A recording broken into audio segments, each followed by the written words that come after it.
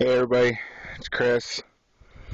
I'm gonna try to take a short video to show you my setup. I just put this together with the watering I'm doing. I needed something that could store a little more water.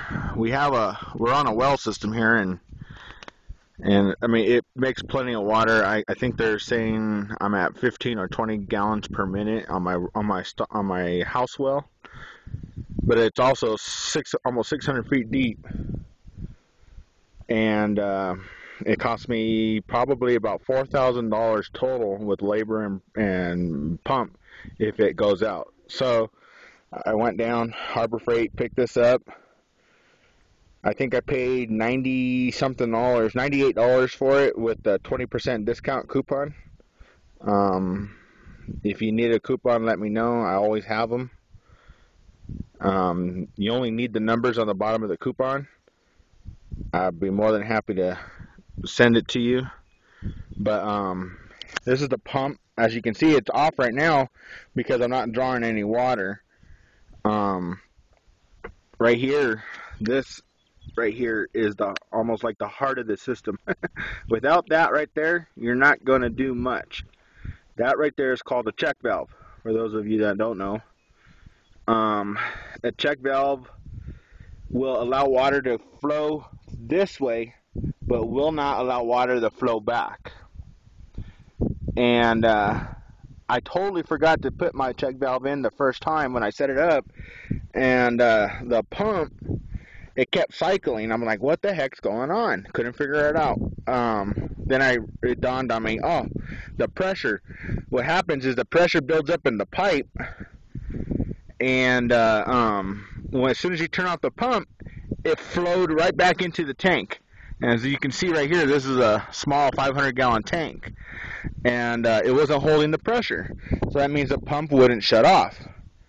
Well, as soon as I put the check valve in, I was able to stop or hold that pressure right here at this point, and the pressure wouldn't go back into the tank and be lost. Therefore, the little tank here, which is called a pressure tank, and you can see my little guy there. Where did he go? Little punk. His name's Bones. Anyways, this right here is a pressure tank. This little pressure tank is what creates and holds your pressure in. It's a little storage. It stores a little bit of water, but it also works with this pressure switch right here. Well, this is the pressure switch. This is the gauge. It holds at 50. I believe it's 50 gallons or 50 pounds psi, and it kicks on right around 30 psi. So right now there's 50 psi in this system, and it's holding because of this check valve. But we're going to turn on the water, and this is just a hose I have set up to my system. I haven't clamped anything down yet because, like I said, I'm barely doing this. And if you watch, don't know how well you can see it, the needle's going to go down as I start using water, and the pump's going to turn on. Usually takes a second or two, about 10 seconds. Once it gets down to about 28 gallons or 28 pounds, it'll kick on, and it's not very loud. I mean, for my standards, it's not very loud. There it goes. It just kicked on.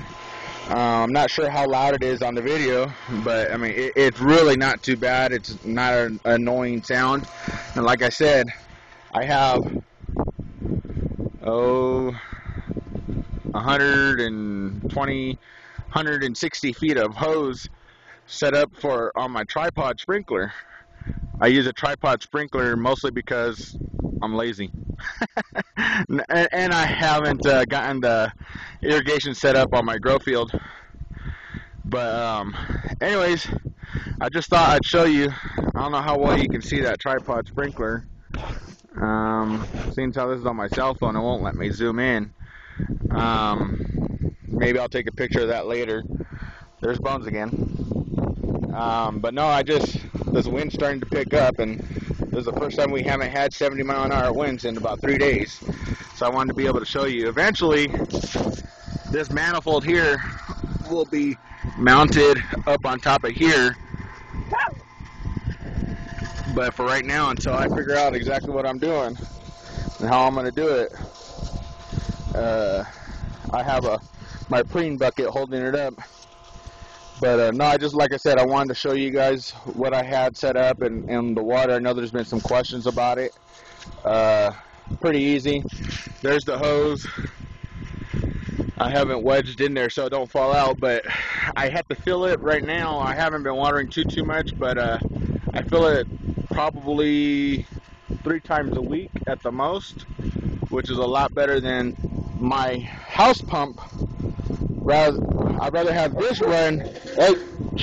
I'd rather have my house pump run less than this pump. I can spend $100 on this small pump, and I mean, I can get 400 of these before I have to replace before I'm up to the value of my house pump. So I think I'm okay with this. Here's Buddy. He came to visit. Steve, Buddy's doing good if you see him. And anyways, like I said, I just wanted to show you a short video. So I hope you all enjoyed it. I hope it's helpful. If you have any questions, let me know. More than happy to help.